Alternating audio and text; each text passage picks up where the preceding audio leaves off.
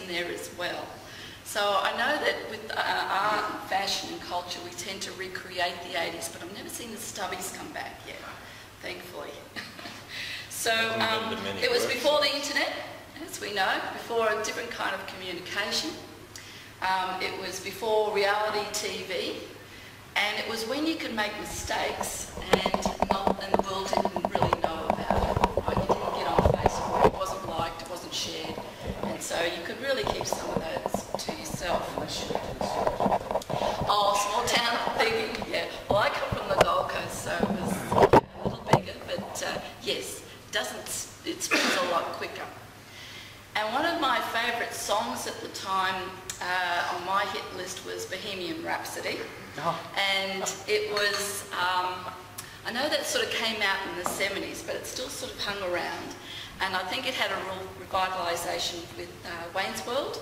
And that's the one I really remember. I think that came out in 92 with Wayne's World, Guys in the Car. And I won't sing it, I'll just say the first few lines. It says, "Is this the real life? Is this just fantasy? Caught in a landslide, no escape from reality." So in the 80s is when I really started my landslide. Well, actually it was a bit of a roller coaster in some respects. So it was fame, fortune, heartache, loss, and really some extreme challenges that went my way. Up to 19, look, I had a wonderful nomadic life. I would get a job just so I could pay for my next adventure. Okay? I was free, I was independent, no ties, I was having a good life. I was travelling overseas, travelling up and down the coast, and just being the real beach bum that I thought I could be all my life. Making no real choices, no ties. Thing was, it came unstuck in my 20s, and it really tested my resolve when I had no place to live, no income, and a partner who was told he had 6 months to live, and 3 littlies that looked to me for their comfort and security.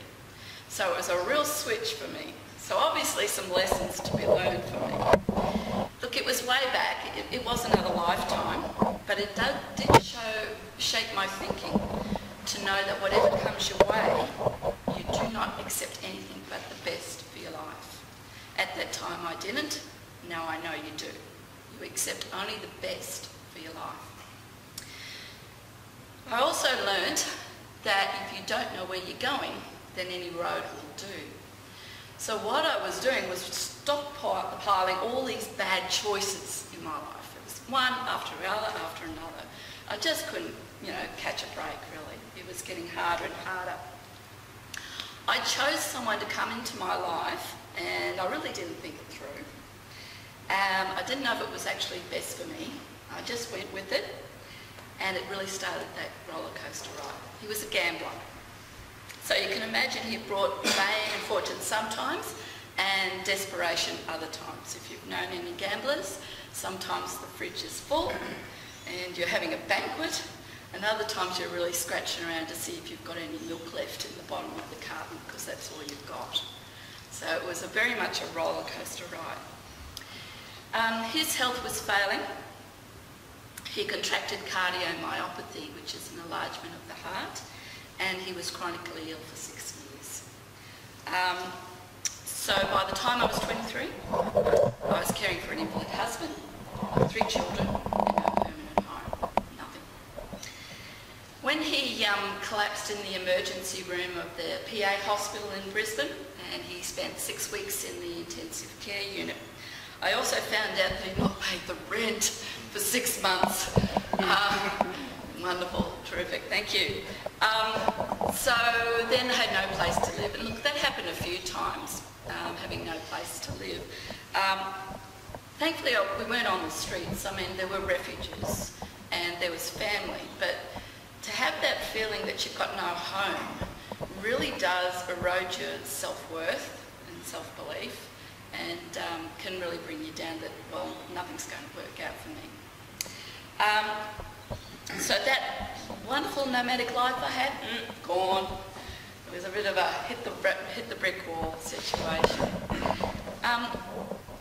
Now, I'm sure most of you have had those signature moments in your life, moments where you vividly remember where you were, what happened, and it had an impact on you as to maybe changing your course, causing you to make a decision. Okay, those really signature moments. And one of the turning points, or those signature moments that I have in my memory, is that after 6 years of being in and out of hospital, my partner came home from a doctor's visit and said that he had 6 months to live. He was told he had 6 months to live. The heart just wasn't working. You know, your heart goes like this. When it's got cardiomyopathy, it goes like that. His had started to turn into a little black. The surgeon told me this. Little like this, it just wasn't working very well. So 6 months. So you can imagine I'm sitting there going, oh really? I thought it was tough before.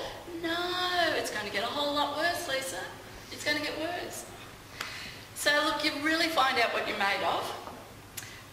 You really find out what's important, what your values are when you get to those kind of crisis moments. You find out what your character is, and also how you handle situations. This is it.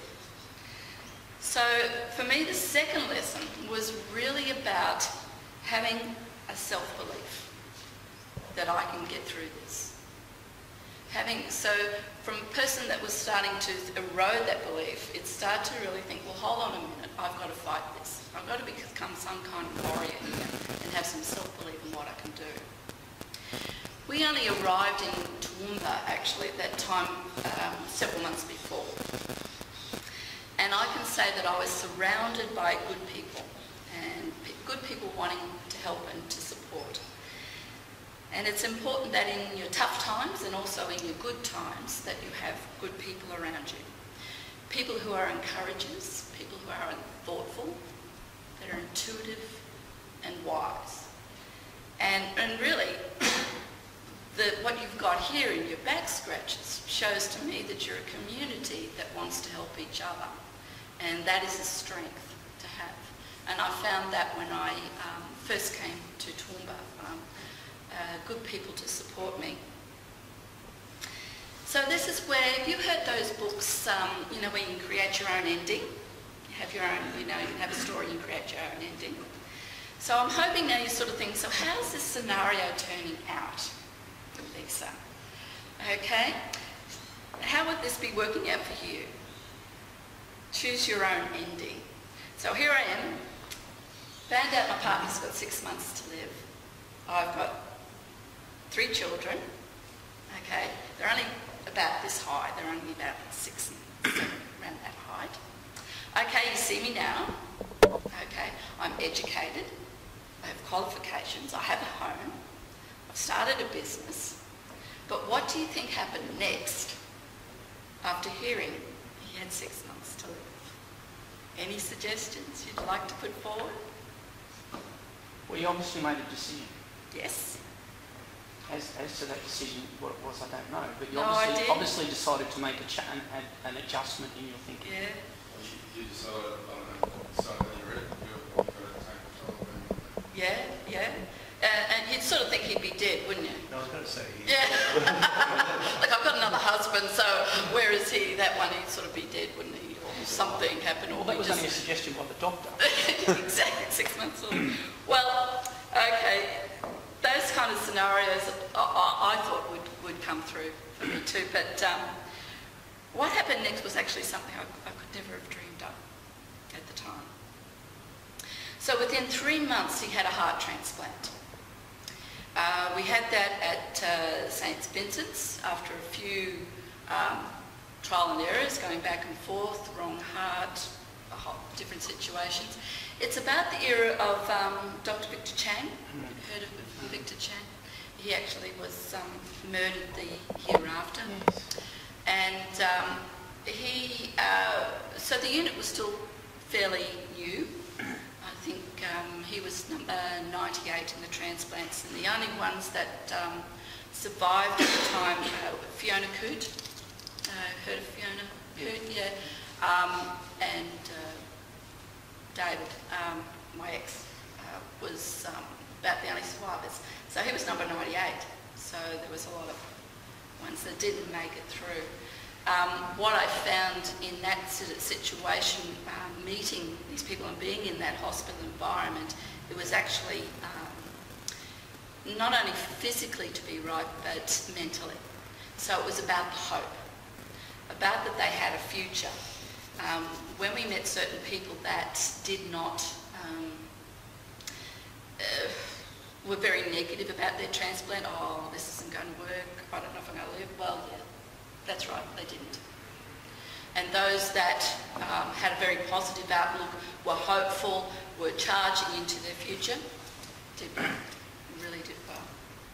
So he had a heart transplant. You actually physically saw this yourself, is that what you're saying? Yeah. Yes, yes. Stand there for 3 months. Once you have the, you go to into these units, because you have to go back and forth every day to the aftercare and that. And you talk about moments, and you know that your memories are funny things where you actually go, your memory is so strong you actually go back to certain places and that. During the operation, I was up in the waiting room and I could hear an ambulance siren, and I'm thinking, oh, I wonder if that's for us, you know. And I'm looking out the window and along comes the ambulance. Now, who takes an esky, little esky, to work for lunch? So when I see an esky now, those little ones, just a bit, that one, up comes the ambulance and the police. It's got a police escort and everything, so there's a lot of kerfuffle going on. That's where the heart was, in the esky, to be transplanted. He started running. He became an athlete, okay? He spent a lot of time down the Australian Institute of Sport. He travelled overseas with his running. He competed in games and did very well. And he was of reasonable good health. He was immunosuppressed, which can be its drawbacks with that, but generally living a great life in this new role as an athlete, something he'd never tried before. So, but within 3 years, he disappeared out of my life. He walked out one day and never came back. Gone. Not only did that, he left me with a lot of debt. A lot of debt, and the 3 children to take care of. So by this time now, they're, you know, just at middle primary. Expensive stage. Yes, yeah, they're going to high school and you've got to get the right uniforms and the books and sport and music and everything else that I wanted in their lives. And yeah, a lot of debt. So I had to really work my way through that. It's another story, really, in some respects, as to, it was Easter, he said he had to go to Sydney, and then he never came back. So, never seen him again. Never saw him again. So, was that your scenario? Certainly wasn't mine. So, one of the pure motivating factors for me was that I was always to be a role model to my children. And look, they have their own lives now. They're all grown up. But it is actually still a determining factor for me that my goals are still a role model to my children. They still ask me what my goals are and what am I doing, and they still sort of look to see what I'm doing, to see how they're tracking. So it was one huge motivating factor for me to make sure that my goals, my choices, were going to do well for them. Look, we think on average about 60,000 thoughts every day. And 90% of those thoughts that we have are actually in our past, of what we've done, how we've done it, how we think, how we act, all those thoughts, how we feel, are based on what has happened to us in our past. And it's those thoughts that actually have shaped your belief, haven't they, about yourself and also about others. So for me, the shift came when I actually started to believe in myself. And instead of, oh look, any road will do, as I did when I was younger, I now had a responsibility and I had a vision to be the person I wanted my children to respect. So it was a very strong focus for me. I gained my qualifications. That's why one of the exams was in here. I found my niche in organisational development and found that, wow, this is a great way to help other people develop their talents. And I haven't looked back since. So the next step actually came to me quite naturally is to start my coach and training services. And so now my vision is to put myself out there and with one burning aim, and that is to help others succeed. If I can do it, everyone. Look, we have tremendous talents and you can succeed against the odds. I know this. And you can persist in the face of doubt. I know this. And you possess true determination to never quit until the goal is reached. So it's not any road will do for me. And I choose how to conduct myself and believe in myself and know it is possible. One of the things I do, and I was talking to Steve about, he says, oh, please mention this, and I'm glad he asked me to do that, is that I'm involved with City Women Toowoomba. And I was drawn to them because of their vision. And it was to make our city a better place for women and girls. So I've just started out with them. I've drawn with them actually after here. I'll go to them. And what we do there is they have two programs, one just fresh. The first one is Bella Girls in School. And it's a program, 8 to 10 week course, about 2 hours every week for the young ladies. And it's really focusing on their self-esteem, their value, their worth, building their confidence, their purpose. Okay? And that's what it's about. And they're also starting a program for middle primary as well, called Girl Wise Programs. So I'm very excited actually about being involved in a group that wants to advance young women in the community. So I'll just leave, there's a quote that I always got to have because it has such a profound effect on me. And it was Helen Keller. Helen Keller was an author in the 1920s, so she couldn't see. She couldn't speak. She couldn't hear. 3 major disabilities that became, a well-known author. And her quote is that what's worse than a person who is blind is a person who can see but has no vision.